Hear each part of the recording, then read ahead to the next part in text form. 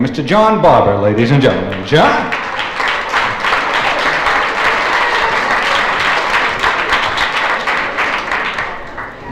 Most critics I know really wanted to be actors, with the possible exception of Rex Reed, who wanted to be Myra Breckenridge, and succeeded.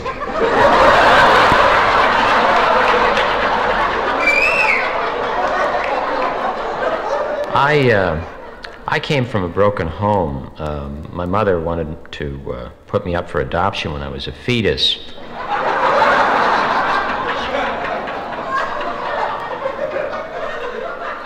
And coming from a broken home, what I really wanted was attention, you know, and I spent all my spare time at the corner theater sitting in the front row staring up at those huge faces up there on the screen, and the theater would be filled with the sounds of love, you know, coming from the couple sitting behind me.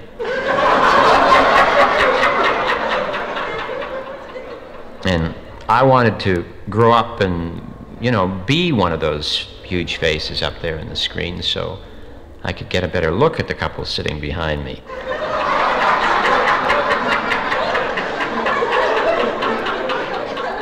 But I lived thousands of miles from Hollywood, and I knew I could never become an actor, so I decided right then and there to become a critic.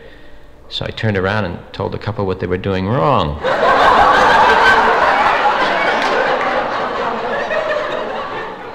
Fellas, I said,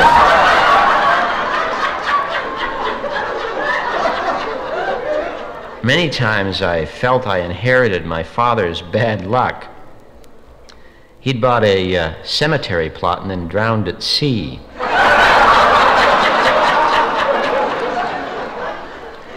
My poor father actually failed at everything he ever tried, you know, and every business he ever went into, he went busted. And one day, he saw a documentary about the abominable snowman, and he began thinking that if he caught that thing, he could go down in history as perhaps another Darwin for catching the missing link, and naturally could make a fortune like Barnum or Todd, you know, charging people to see it. Well, he became so obsessed with this idea. One day, we woke up and we found that not only had he deserted us, left the family, but he'd taken all the money, all the insurance, everything that he could cash in. Well, we found out when he got to India, he hired 10 of the toughest India Sherpa guides that he could find, and he set out looking for the abominable snowman. They climbed the Himalayas, and when they'd been out a few days, half the guides ran away. When they got to about 20,000 feet, the temperature was 20 degrees below zero, and the remaining Sherpas froze to death. Well, my father was about to give up when all of a sudden, the next morning, he got up, and outside his tent, there were the tracks of the abominable snowman. And all of a sudden, these images of fame and wealth were conjured up in his mind. So with the adrenaline pumping, he went out after it, and he caught the abominable snowman. And he took it down the mountain, and it melted.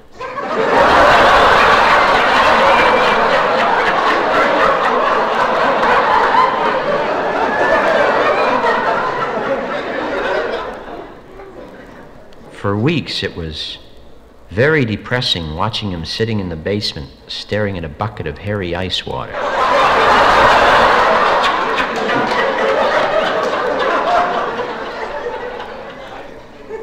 He drowned trying to give it mouth-to-mouth resuscitation.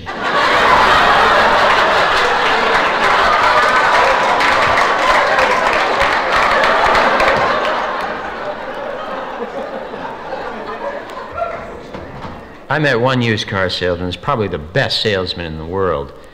He could sell a vasectomy to Truman Capote.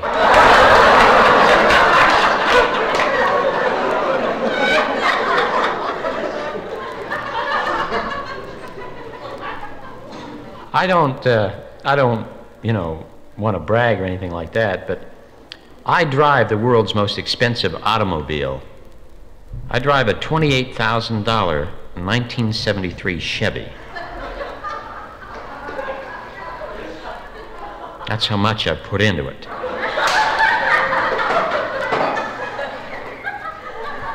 I've had it 3 months. The mechanics had it 3 years.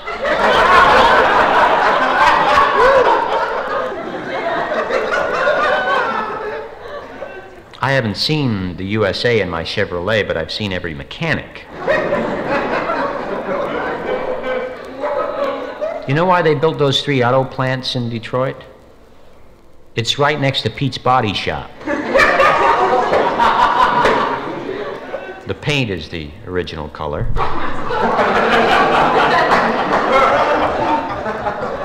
I use 3 quarts of oil a day just to keep the doors from squeaking.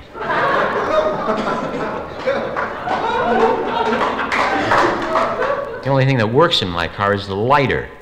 It gives off a constant flame.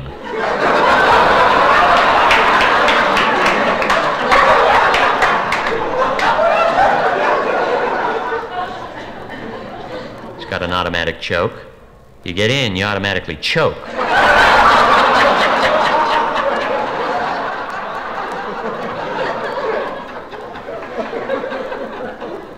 One day I was driving to Los Angeles from Pete's Body Shop.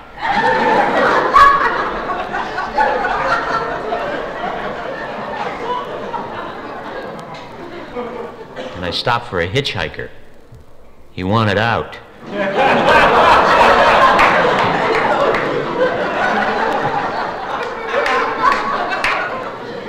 And one day I was pulling into a gas station, which is unusual because ordinarily I'm being pushed.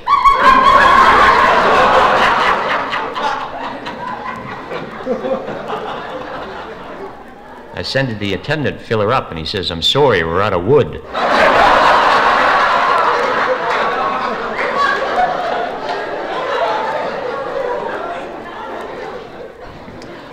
I used to hear that American cars were built and timed to fall apart. That's not true. They can go at any minute.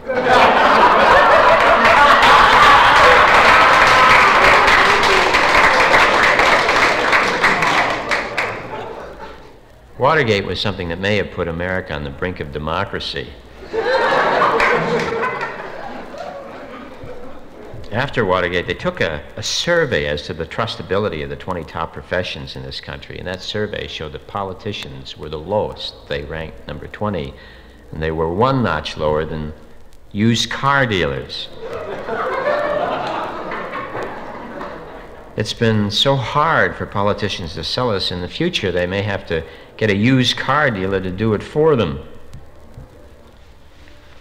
Hi, friends, this is Cal Worthless of Worthless Used Candidates.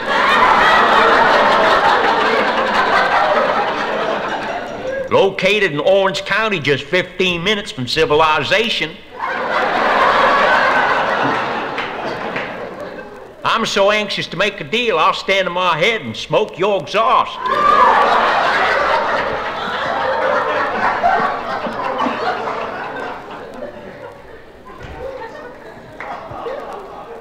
Here's the 1975 Jerry Brown Datsun.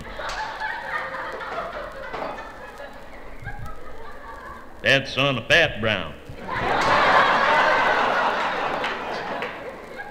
This here single-seater model's the cheapest one around. Can be had for a song. Linda Ronstadt got it for one.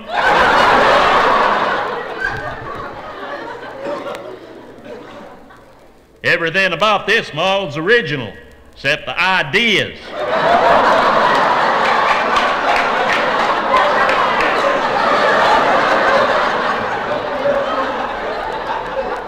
So it can stick to the middle of the road better than manure to a cow's tail.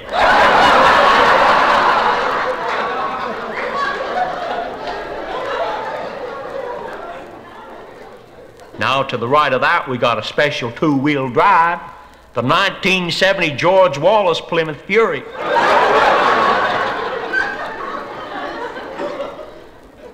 Faster than a school bus.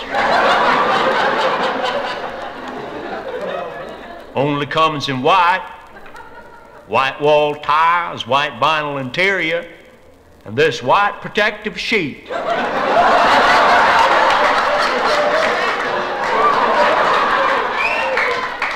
Next to that, we got this 1975 experimental Ford hardtop. Comes equipped with a roll bar, wrap-around bumpers, and one of those test dummies still behind the wheel.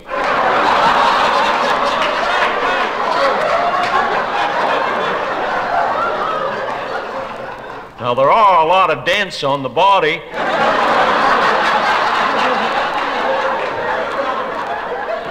And a previous owner was a clumsy Quaker from Whittier. Now, to the right of that, here's the one. We got the 1968 Nixon Tax Dodge.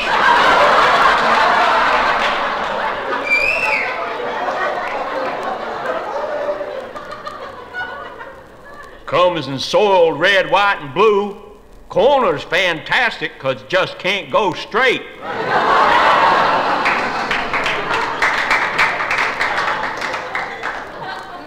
And on the dashboard is this plastic statue of Rabbi Korf.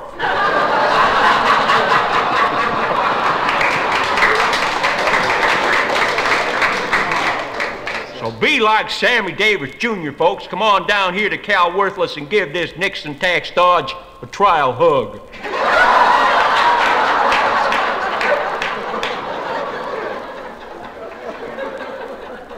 Left of that, we got a quick preview of the 1980 Kennedy Cadillac with a completely new feature. It floats.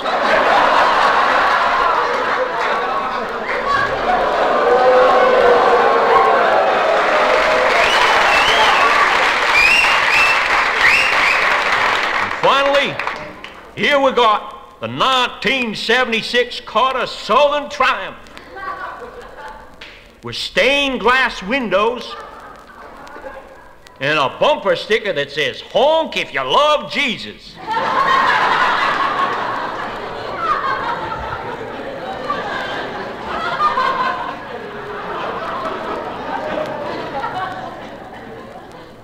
And in the back seat, a waterbed in case you want to commit adultery someplace other than in your heart.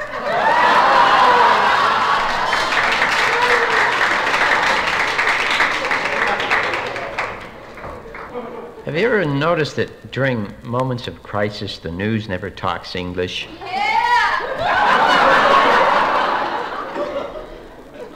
That's one of the reasons that problems don't go away in this country, is that when a problem becomes a crisis, the government doesn't try to change the problem. What they do is they change the problem's name so that when we hear it on the news, it doesn't sound like it's a problem anymore. There are 40 million people in this country who can be classified as poor, but they're not called the poor anymore. Now they're referred to as the limited income group. How would that sound in the Bible? Blessed be the limited income group.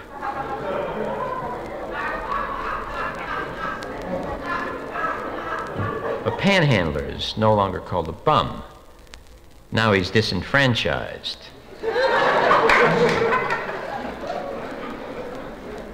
And if you have a child who fails in school, he's no longer a failure. Now he's an underachiever.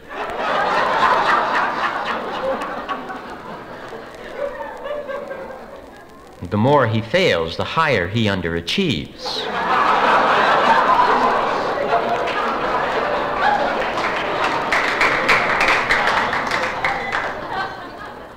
So you couldn't say something like a poor dumb bum's kid failed miserably in school today. You'd have to say something like a junior member of the disenfranchised limited income group is a high underachiever.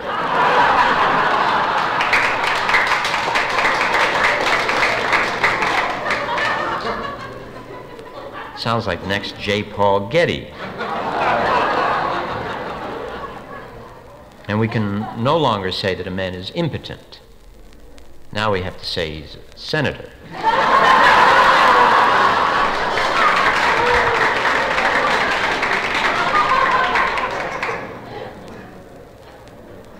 I started on the NBC News, the 6 o'clock news in Los Angeles as a critic, working with Tom Snyder. Tom was the kind of guy that would come on and give you the impression the news was there to bring you him.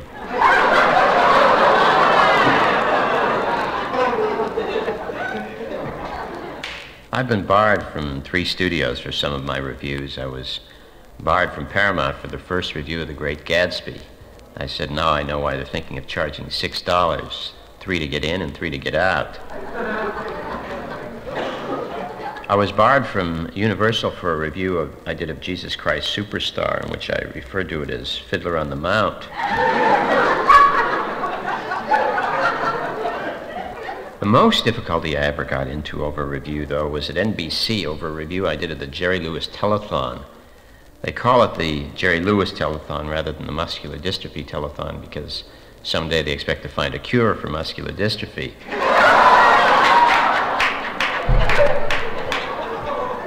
At one point, Lewis came on and said he was there to help correct God's mistakes. You see, God built the world in 6 days, and on the 7th, Lewis told him what he did wrong.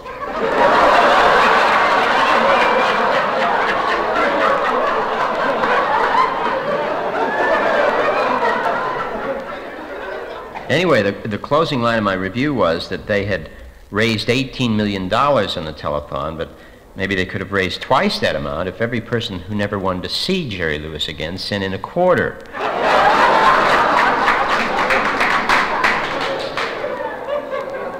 The next day, one woman called me and she says, John Barbour, I'm never going to watch you again. After this, I'm only going to watch William Buckley, because at least he's not opinionated.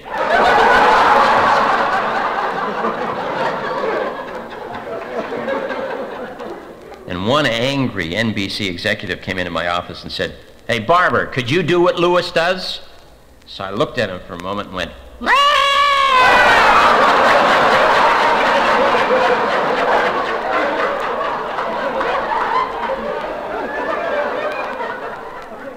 so he gave me a quarter.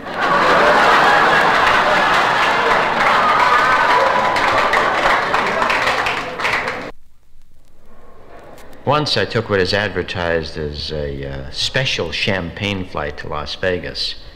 Everybody gets champagne when the crew's finished with it. We were out about 15 minutes, I guess, when the intercom clicked on and a voice said, is this a switch that works, this thing?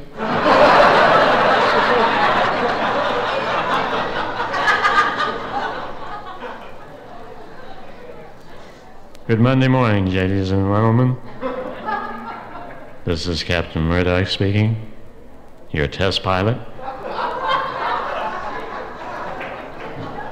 At takeoff, our regular pilot opened the door and took off.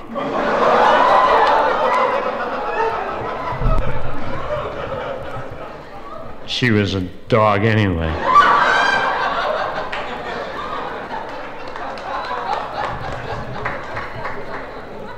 I'd like to welcome you aboard this exciting 3-engine Boeing 707, which is fast becoming America's most exciting 2-engine 707.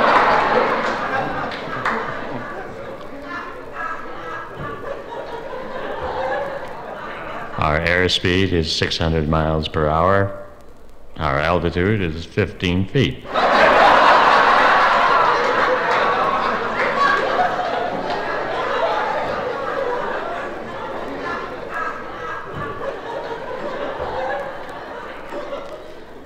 If you look out the right window, you'll see a deserted Navajo village.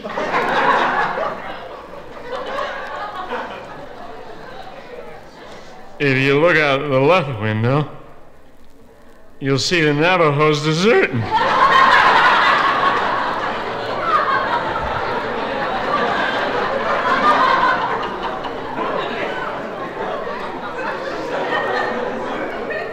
A bird was just sucked into our starboard jet.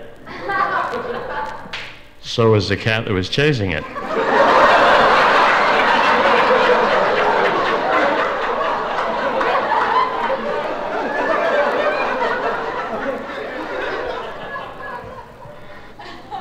Just outside Las Vegas, we missed one of America's most fantastic tourist attractions, the Hoover Dam.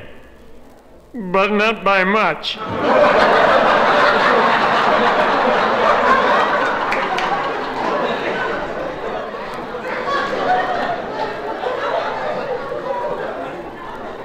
We should be arriving in Vegas Tuesday.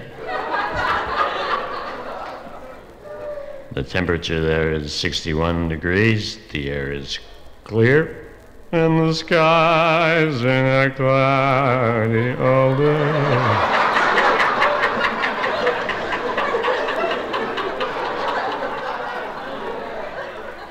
Your stewardess will be by to bring up your lunch just as soon as she finishes bringing up her own.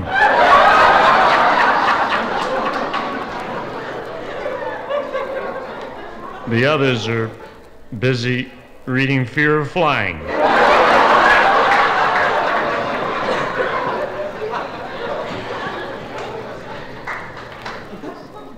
Thank you for being with us, and next time you fly, be sure and take this exciting single-engine Boeing 707. Does anybody on board know how to handle a glider?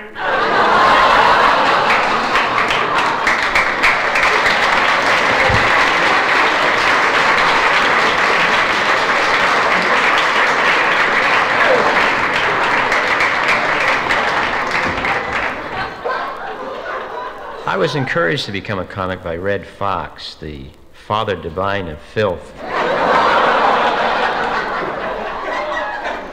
He's the only person I know who actually tried to make an obscene phone call to the Mormon Tabernacle Choir.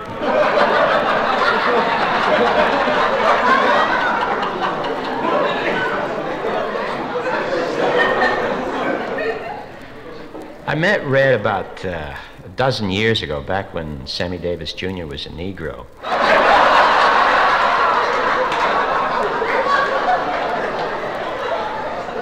And then Sammy later embraced the black identity thing, and he was black until he embraced Judaism. And he was Jewish until he embraced Nixon.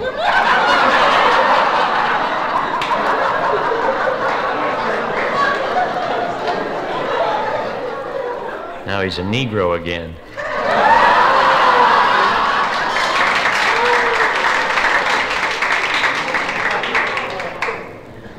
Red, though, is the only one I know who, after he became successful, actually tried to do something for his people. When he became a star, he didn't move into Watts or Harlem. He moved into Toluca Lake, California. And the following day went next door to Bob Hope's house and tried to free the black jockey on the lawn.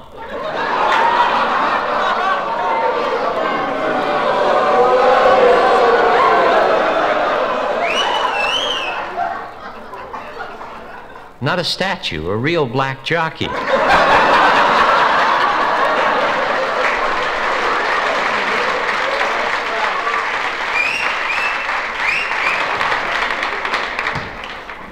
few years ago, the New York film critics made a big deal and a hit out of a movie called Death Wish, which sounds like a documentary about Peter Bogdanovich and Sybil Shepherd.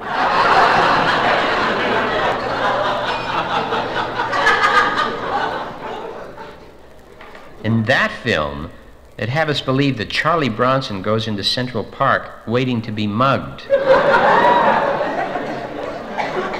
King Kong wouldn't mug Charlie Bronson.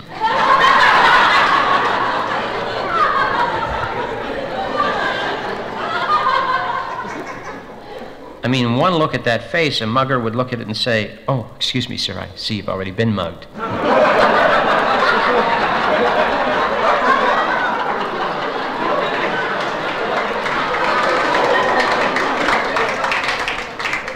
I studied karate for 5 years, and I want you to know I speak it very well.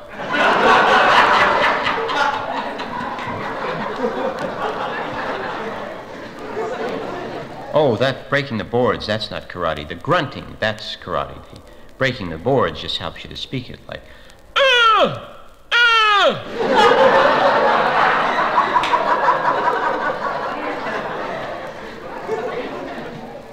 That's karate for, why am I hitting these boards?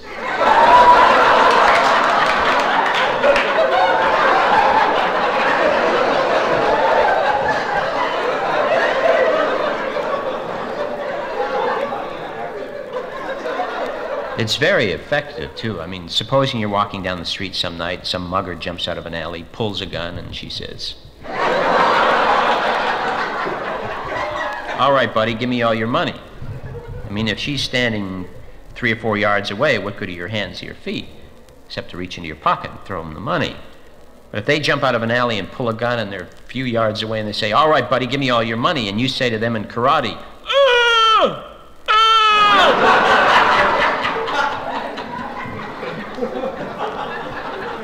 They're not going to think you're smart enough to have a whole lot.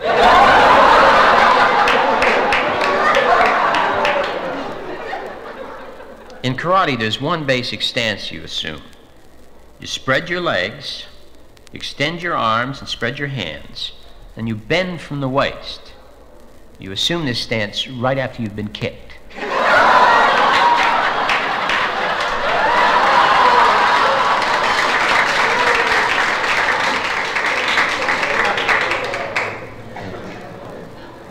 Every night when I come home from a movie, I always make it a point to take my dog for a walk. But not once have I ever come home and taken my mother-in-law for a walk.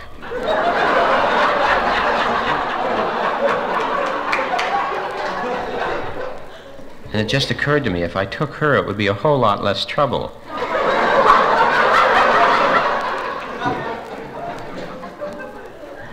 For one thing, I wouldn't have to carry around that scooper in the brown paper bag.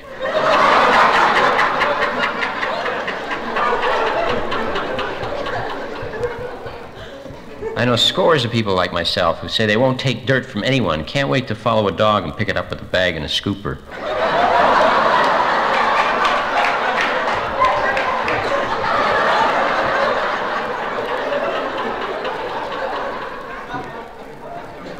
Have you ever noticed that you can buy food for people with stamps, but you gotta pay cash for kennel ration?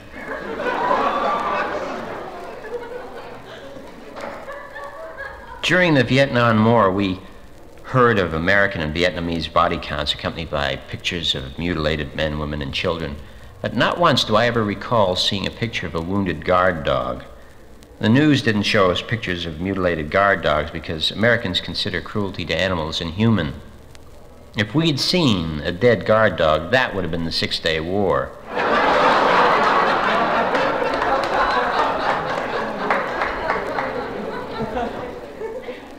It seems our brother's keeper has become the dog's best friend. So I have a little advice for you. If 8 junkies with knives ever hold you up and you're in fear of your life, never holler for help. Bark.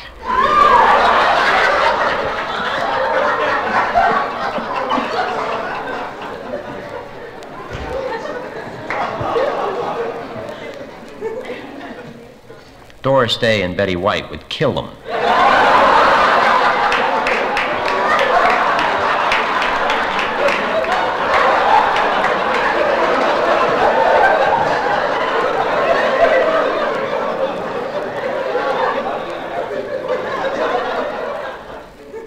Many times I've gone into a club or watched television and ended up listening to some performer expounding on his or her philosophy of life. Now, I don't go into a club or watch television to listen to that because people I know who usually spend all their time talking about their philosophy of life are too busy talking about their philosophy to have a life. I do have a philosophy of life, which I'd like to tell you about. That is that the good things that happen to us always seem to happen by accident, while the bad things are always so well planned.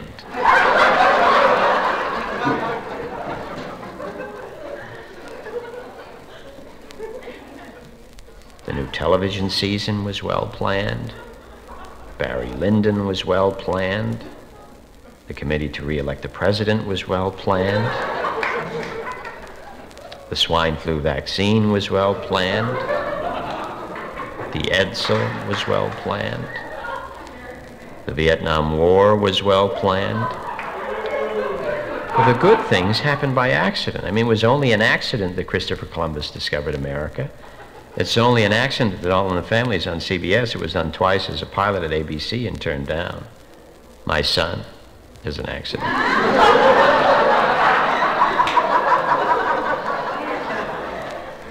So if I say anything that you find interesting or amusing, It'll be an accident.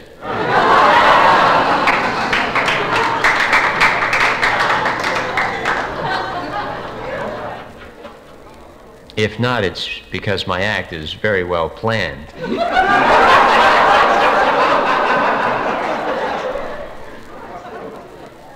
Recently, I spoke to a women's group, the Beverly Hills chapter of Hadassah. Beverly Hills is America's best, most model integrated community in that it's 50% Jewish and 50% their colored help.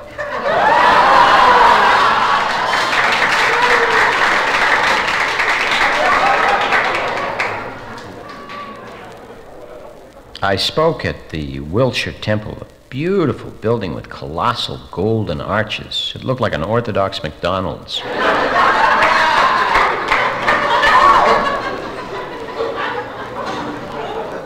Billions pledged to date.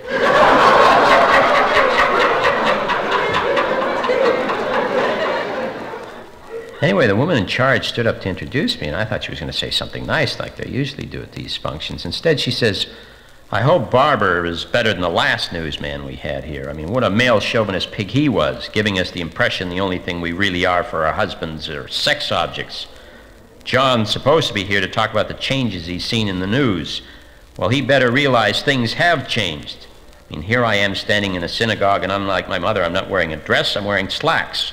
I'm not wearing artificial makeup, it's natural. And I'm not wearing a bra." And all the women applauded and cheered, and then she says, "Anyway, here's John." Well, when I got up, I felt like Earl Butz at an NAACP convention.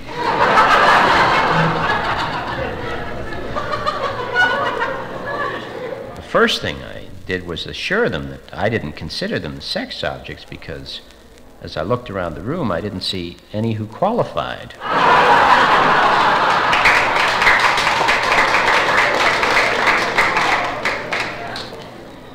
It's interesting because before getting up, 3 other women also told me that they weren't wearing bras. And when I tried to change the subject, asking what kind of men their husbands were, the first one said, "My husband's an accountant." And the second one said, "Mine's a lawyer." But you know, that's not what I asked them. So I wanted to get a little more personal information from the third one, so I asked her, "What color are your husband's eyes?" And she says, "He's a blue-eyed engineer."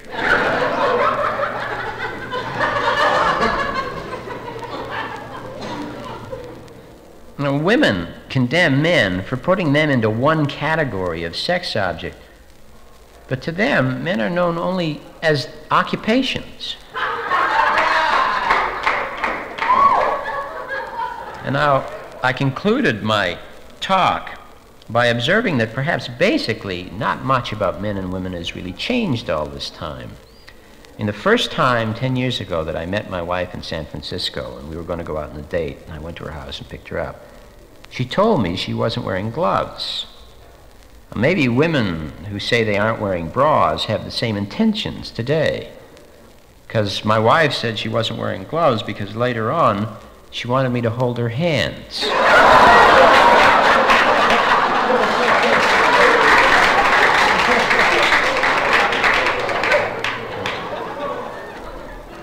ABC is paying Barbara Walters $1 million to tell us about inflation.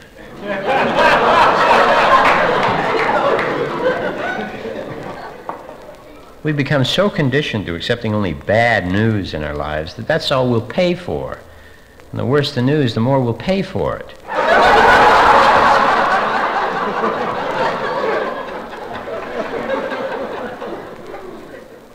Anchor people in this country make exorbitant salaries telling us how bad the world is.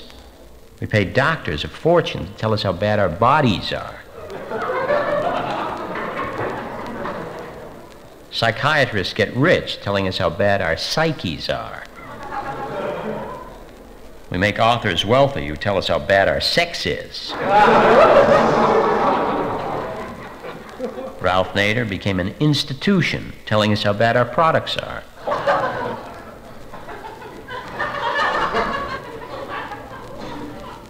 Oral Roberts and Billy Graham built multi-million-dollar religious organizations telling us how bad our souls are.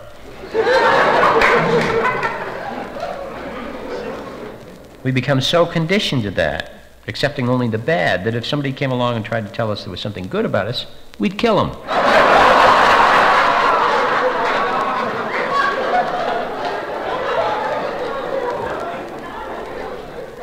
I have a dream. Ask not what your country do unto others.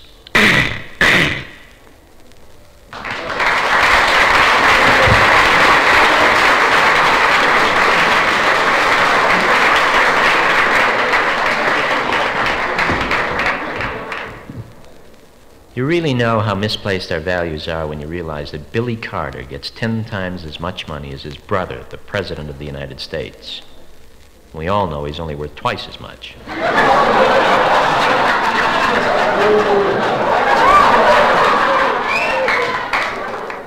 Billy's doing everything he can to sell his Billy beer, but every time he opens his mouth, it sounds like he's full of Schlitz.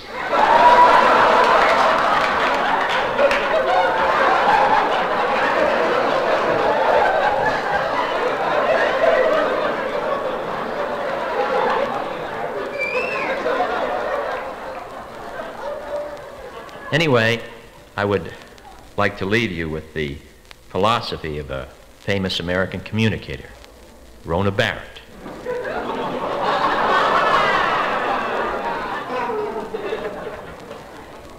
Who said, if you can't say something nice about somebody, a lot more people will listen.